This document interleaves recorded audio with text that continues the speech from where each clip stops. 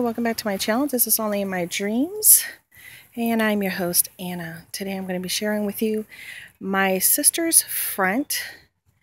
This is part of her front. I'm just getting ready to go, and I was like, you know what? I did not share the front of her house the way I promised. And I'm going to take you into the back as well. Isn't that beautiful? I'm going to walk slowly through here.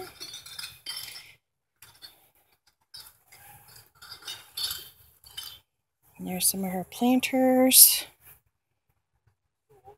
These are just absolutely beautiful. Look at those.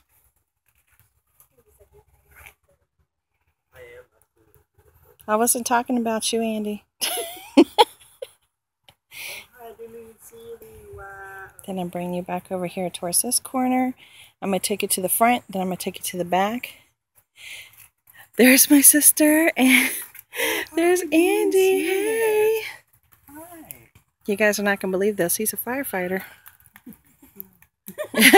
He really and truly is. Oh, that's beautiful. And look at the hydrangea inside. See?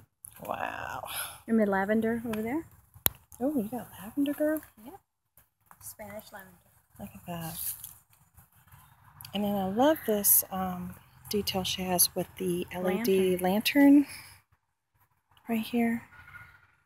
And then this is what she did up here in the front on the left. And this is around her mailbox, and there's Andy. Because we're a family. You need to find out what Max is calling. Max is calling me right now. And then she has some of these here on the side. Then this is the side of her house going into the back. Isn't that gorgeous? Look at this. Everything that she's done.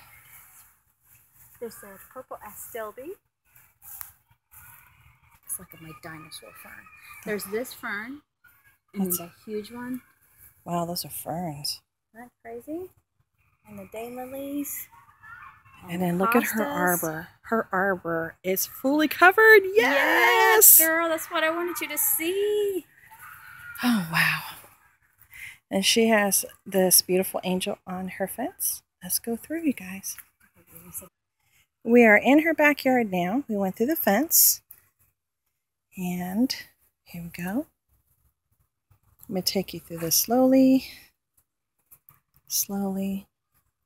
And I am getting on stepping stones, so excuse me.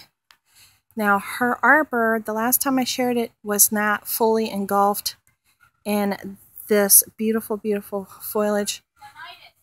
Clematis. That's what she just told me. And it looks amazing. And there's some of her furniture back there. Here we go. We're going underneath the arbor, but here's a close-up of these beautiful, beautiful flowers. Come here. Do the hydrangea. We're walking through. No, because you covered up some of your stuff, but not all of it. Look how pretty that is.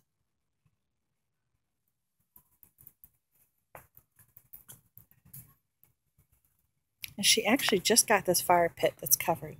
That's brand new. They can see you. And stop. Now, this is the rest of her tiny yard. And look at everything she's done. To make it private.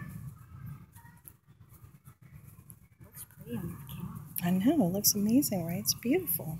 Love it back here. Who's walking behind us? The firefighter. I know. He really is a firefighter, guys. I'm not joking. He saves lives. Why does it smell smoky back here? Because he was grilling yesterday, remember? Oh.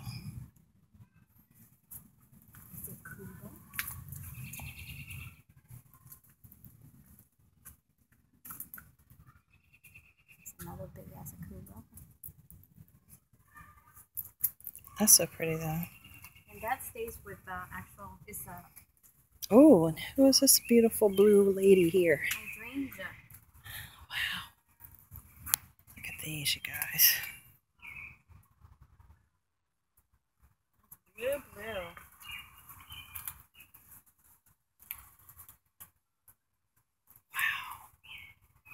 And this one's turning like a pinky blue.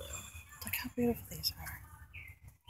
And these are the pinky blues. Wow. Then that's the end of her backyard. So as you can tell, it's a very small backyard. There are more things on the side of the house, but I'm on my way home. It is 8 o'clock at night.